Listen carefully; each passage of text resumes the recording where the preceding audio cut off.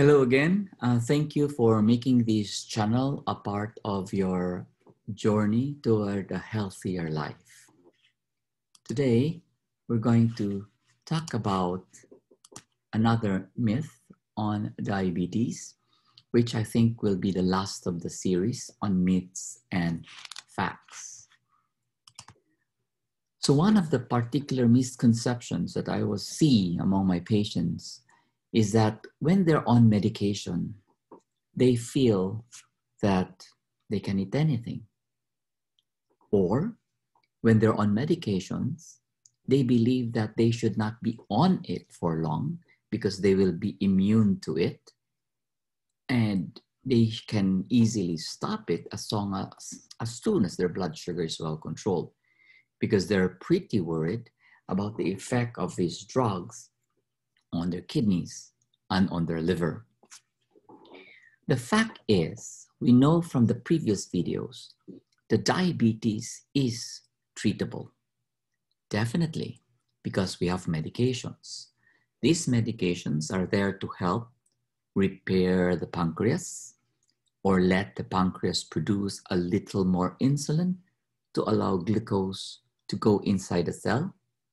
Or we also have a way to give medications that will make you pee out excess sugar and help you lose weight.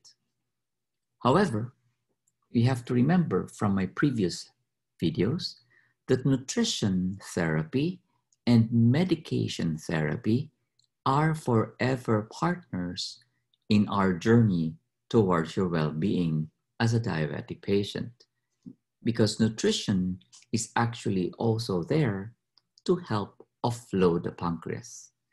And it is what you eat that really bothers the pancreas the most. So here's a word of caution to anybody who is on medication. And what I'm going to say is true whether you're on maintenance medication for diabetes, for high blood, or for high cholesterol. That never stop the medications when your sugar is well controlled. Same way, never stop your medications if your blood pressure is well controlled or your cholesterol is well controlled, because the medications are actually there to keep your sugar normal, to keep your blood pressure normal, to keep your cholesterol normal. Your fear that these medications may cause harm to your kidney and liver is really unfounded, because data have shown that the risk of liver and kidney damage due to our medications is very low. In terms of diabetes, it is very low compared to your risk of getting complications due to poor control of glucose because you stopped your drugs. So remember, do not play with your medications. Always consult your doctor before stopping your medications. Always consult your doctor before switching medications. But most importantly, always consult us before you're resorting to herbal medications.